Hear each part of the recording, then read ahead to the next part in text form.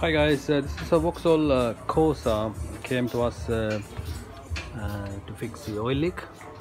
So it was leaking from the rocker cover. So all the way there, lots of oil marks everywhere, and it goes down and it's dripping. So basically, the first thing you need to do, change the rocker cover. A very simple job. Anybody can do if you have tools. Just need to take this cover off, and that's the cover. Quite a few bolts, so we'll remove all the bolts. And there's two oil seals comes with that. So one side is, sorry, single one, actually this single one, and then put the oil seal, new oil seal, just fit it back. It's that simple. Okay, probably 1 hour job,